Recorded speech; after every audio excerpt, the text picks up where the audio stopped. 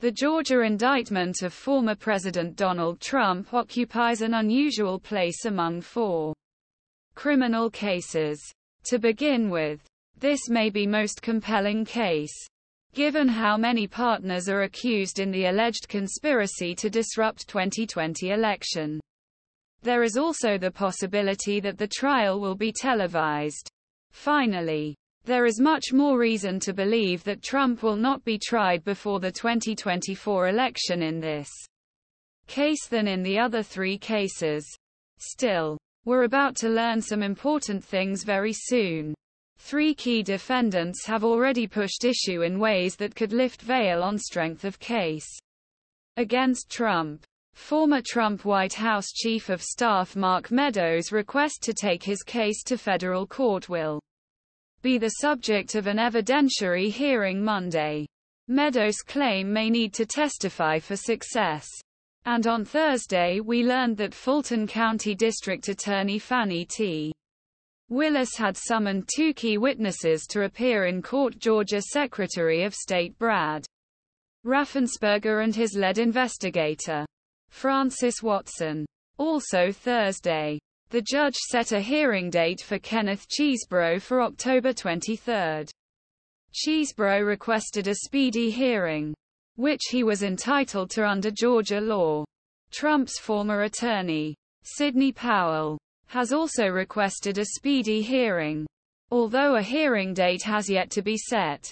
Although their cases are separate from defendants who choose to delay their trial, an early hearing for one or more defendants may focus on key aspects of the alleged conspiracy.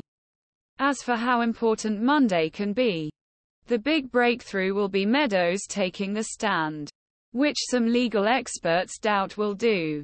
Regardless, the trial may provide our first glimpse into how some other key witnesses testified, and it could set the tone as to whether other defendants' cases should be lifted from Fulton County.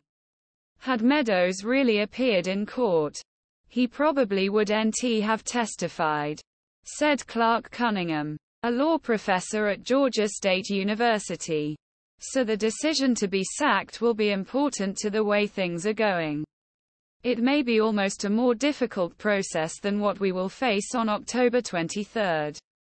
As for the hearing date of October 23, things could still change. But if Chesebro and Powell continue to insist that the trial be speedy, the trial could begin in a few weeks.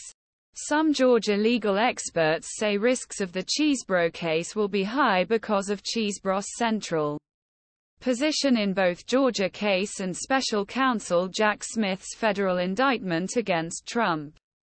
Chesebro is cited in both indictments as the architect of an effort to use alternative or fake Trump voters to help cancel the January 6, 2021 election. Smith cites a December 6, 2020 note from Chesebro as a sharp deviation from the idea that fake voters are being used for more innocent purposes. At this point, Smith states, fake voters have turned from being a contingency plan if states reverse election results, as Trump campaign has openly claimed, to a ulent effort to create